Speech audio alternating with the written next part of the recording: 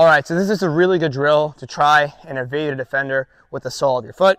So for this drill, you're gonna set up 3 cones in an L formation, and you're starting by facing one way. So my hips are facing that way. I'm gonna pull it into my body using the sole of my foot, pull it in, and as I do that, notice how this foot kind of jumps up. I jump and land on this foot, so I pull it, I jump and land on the foot I just pulled with, and then I receive it with the other foot. But as I receive that ball with the inside of this foot, notice how my hips flip, and now I'm facing you. So now I pull it again, boom, I'm facing that way. Pull it, boom, I'm facing that way. Make sure you jump as you do this. So many kids forget to jump, and they just do that, so it's slow, it's not really fast.